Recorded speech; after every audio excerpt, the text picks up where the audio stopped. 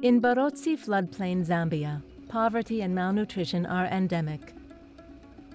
People subsist on a range of activities including fishing, farming, and the running of small businesses.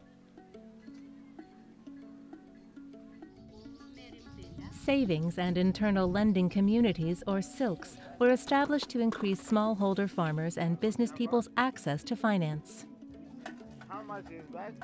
The idea of SILC came about after we had been hit by drought in the 1997 when we were distributing foodstuffs to the people in the Barotse, and we came to learn that people do not engage much into agriculture and they are finding it difficult.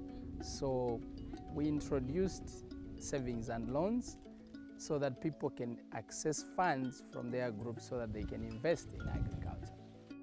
Without the benefit of formal banking, borrowing money to invest in inputs for these activities is difficult at best and nearly impossible for women.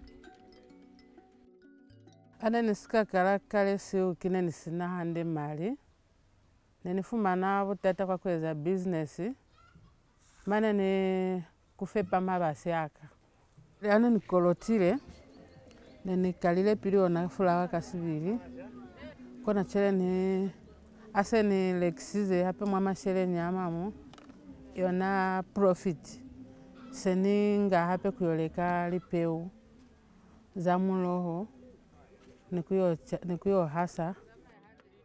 the CGIAR Research Program on Aquatic Agricultural Systems, or AAS, SILCs have combined a strong model for savings and a gender-transformative approach with the goal of improving women's access to productive assets.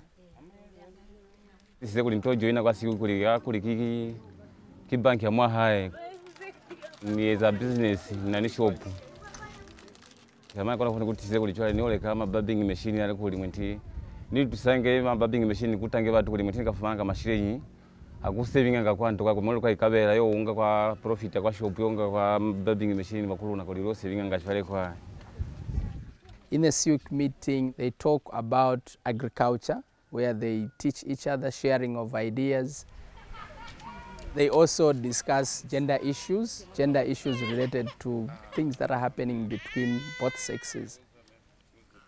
During SILC meetings, trained facilitators lead additional discussion sessions on gender-related topics, including men's involvement in caregiving, substance abuse, and husbands and wives working as a team.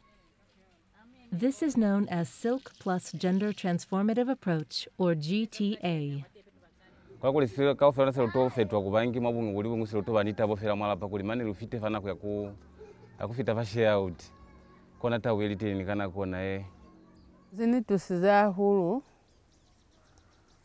kakuli fa selukona kuswalisa na handa hulu ni kupanga masheleni bomuna kana ko kafera bazu hangalo aluba fulawa kwa 04.